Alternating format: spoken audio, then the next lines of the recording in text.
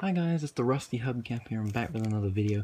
Today, once again, another package has come in from eBay, and it took me a very long time to get this out because it was really taped up there.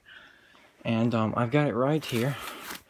Just going to unwrap it, and it is a Alfa Romeo 164 hubcap, 1991 to 1993. Beautiful. It's got some wear and tear blemishes right here, and right around the Alfa Romeo badge. Not too bad. And some of these are just, well, car wash fades. And on the back, all the clips are still there.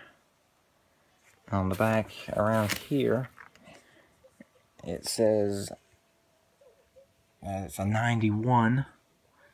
Which is the very first year, and F and L. Not quite sure what that means, but I'm pretty sure these are in some collections in Europe, but very unlikely here because they only sold the 164 in America for a very short period of time. So I'm very glad and fortunate to get a hubcap like this, and it's going to go up on that wall. Probably right where that Volkswagen's gonna go, and that's it. Stay tuned tomorrow or today to any new findings, and once again, like and subscribe my videos. I'll see you guys next time. Bye.